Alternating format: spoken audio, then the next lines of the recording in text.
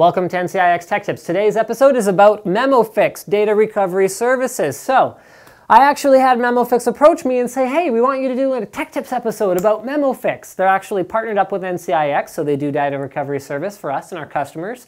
But I hadn't personally used them out, so I said, you know what, guys? Why don't you hold off, wait until I have something that I need recovered. I'll send it to you. If you guys recover it, then I guess we'll do an episode talking about how great you guys are and how you recovered my data. So I had a drive die, but I was about to send it to them for this episode. This is the drive from an external GoFlex drive.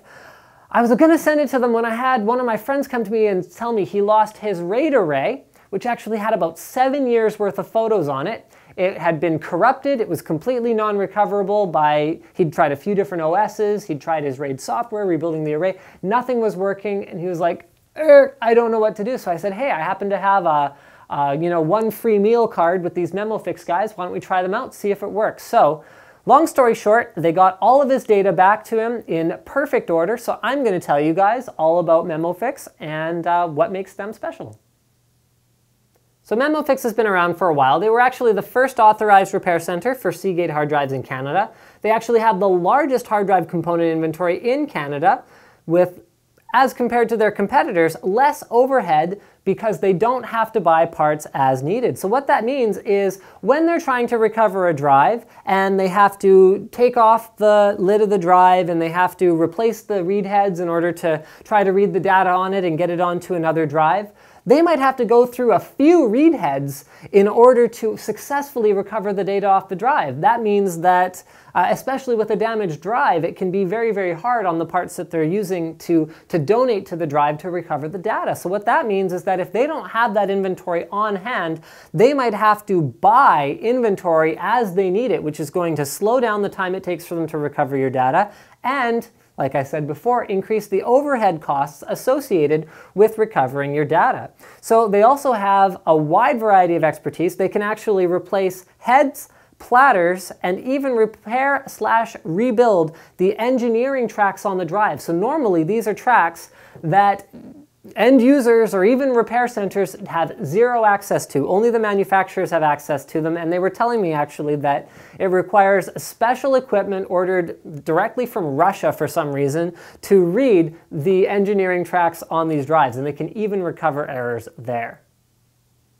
So what kind of stuff can Memofix recover data from? Well, computer storage devices, which is not to say that something like RAM would work. This is volatile memory. As soon as the power goes out, the data is gone. But their services are not limited to just hard drives. So with a hard drive, there's a lot of different things they can do. They can recover data from any file system, whether it's Unix, Solaris, NTFS, that's Windows, Mac. They can recover any hardware issues, including physical abuse, such as shock, that is if you drop or hit the drive against something, water, fire, wear and tear, head crashes, which means when the drive head actually contacts and scrapes the spinning platters which store your data, that's terrible because it removes the magnetic coating. In fact, when you open up the drives and that happens, there can be dust inside that just comes off. That was your data. But they can often recover data from drives that have experienced a head crash. Seized spindle motors are often a common one for external drives because they get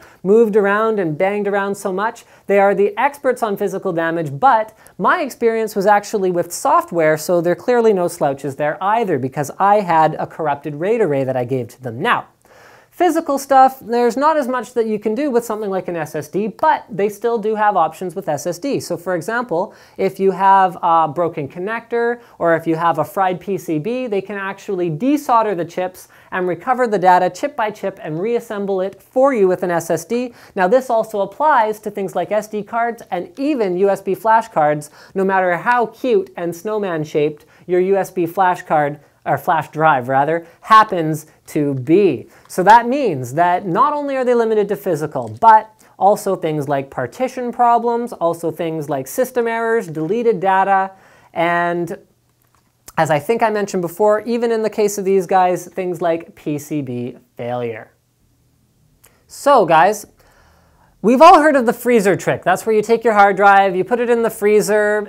Sometimes the shrinking, contracting of the physical nature of the disk allows you to recover data from the drive. However, there are issues associated with it. You'll see people advising you do the freezer trick or knock it against something to loosen the drive head. Yeah, sometimes it'll work, but only try stuff like that if you're dealing with very worthless data. If it's anything you care about, like my friend's 7 years of photos, don't try that stuff because it's just not worth it. Anything you do to your drive, whether it's knocking it against something, putting it into extreme temperatures, and then bringing it back out, which can cause condensation even on the inside of the drive, moisture in a drive, bad news, okay? Basically, anything you do, recovery, utilities, anything you do has the potential to make the problem even worse. So as the longer you operate or continue to work on a drive that is beginning to fail, the worse your chances of someone like Memofix being able to recover it at all. So let's talk a little bit about the overall process, and then obviously you guys are going to care about approximately how much does it cost, because yeah, data recovery services are known to cost thousands and thousands of dollars in many cases. So these guys are actually somewhat consumer friendly depending on how important the data is to you, but let's go through the process first. So the NCIX Memofix data recovery process. So you bring the device to NCIX.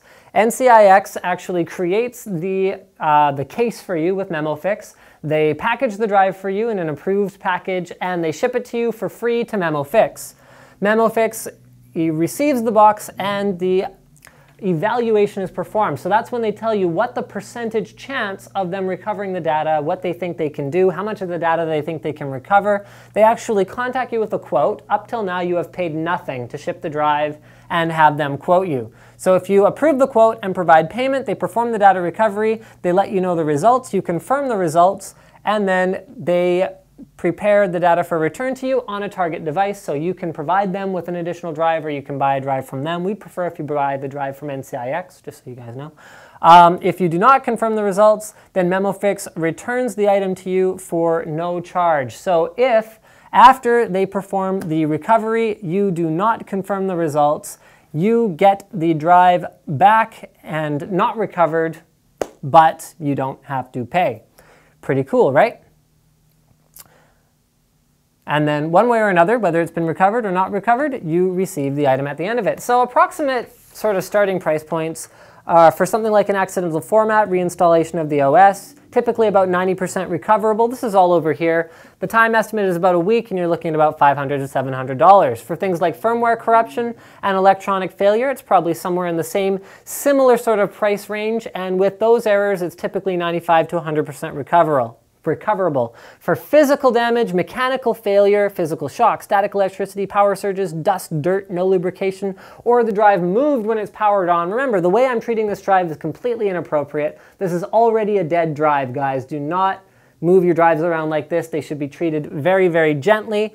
Possible loss of data ranges with extent of damage, depending on the extent of the damage, and the chances of recovery are 0 to 80%. But remember, they will tell you how much they think they can recover before they go ahead with the recovery and before you have to pay. Now, my assumption is that if they tell you what they can recover, they do everything they say they'll do, and it costs as much as they said it would cost, and you don't confirm the results. There's probably some gray area in there. But if they're able to achieve everything they say they're able to, then you should be pretty much good to go.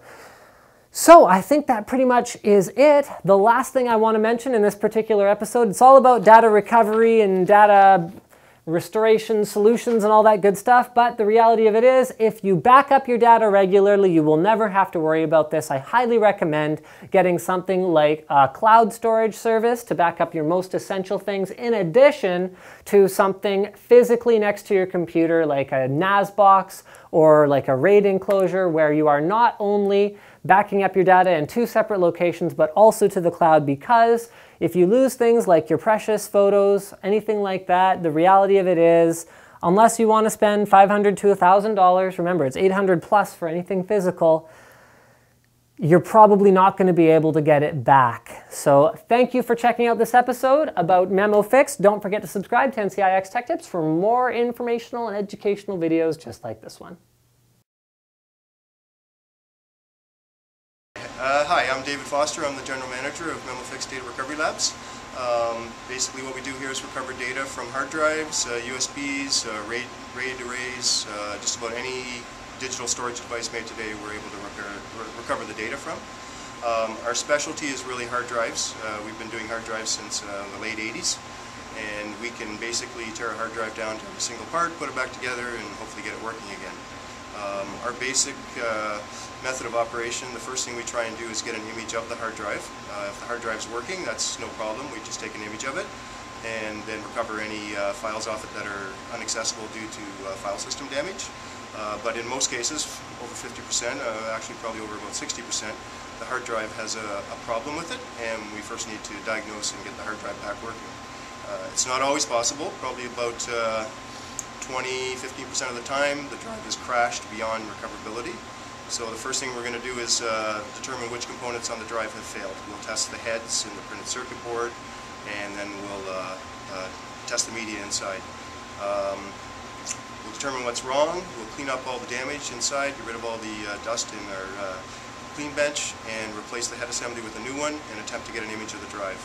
Sometimes this procedure is repeated 3 or 4 times in order to get an image of the complete drive. And once we have an image, then we work just on that image. From then on, we put the client's drive aside. So we never work on live data, we always work on a copy of the data. That's the premise any good data recovery shop should follow.